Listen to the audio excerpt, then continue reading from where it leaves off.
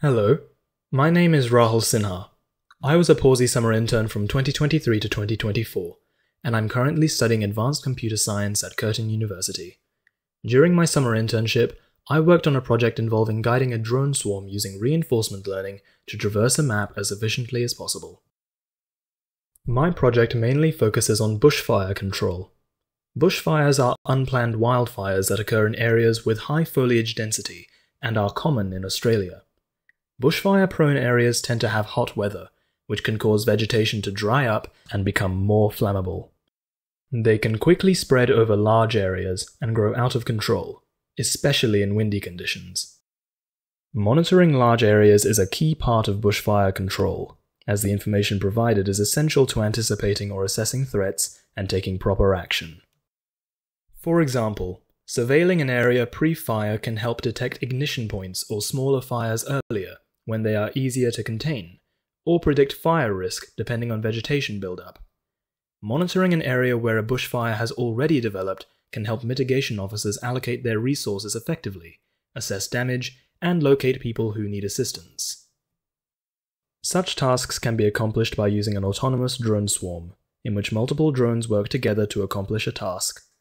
Drones can provide efficient monitoring capabilities due to their ability to work in parallel without human intervention.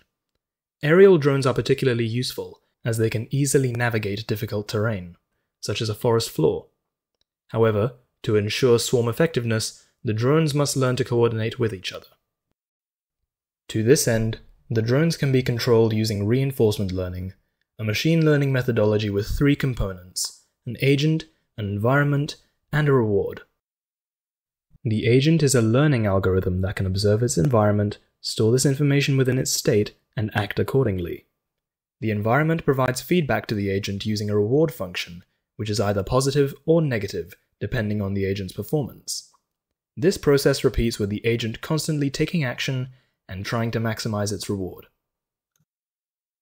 For this project, we used deep Q networks, or deep Q learning. This popular reinforcement learning method takes the environment state as an input and uses a neural network to output the Q values, or expected future reward, for each possible action. We aimed to create a custom drone simulation and implement a basic DQN training system. We aimed to train the swarm to traverse a map as quickly as possible so that every tile was explored. The drones would have to learn to coordinate with each other and share their traversal duties to maximize efficiency. In this project, the environment was the square map whose size the user could set. Our simulation used a centralized topology for the agent, a central controller that could control the drones, direct them where to go, share their observations, and remember where they had traveled. Each game ended either when the drones had successfully explored the whole map or after 2,000 game steps. After each game, a score was calculated to measure the agent's performance.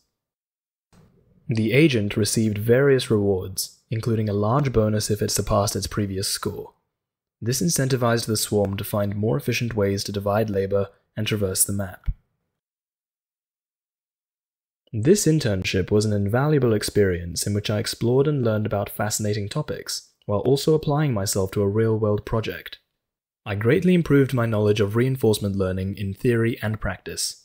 I learned about agents, environments, rewards, and states.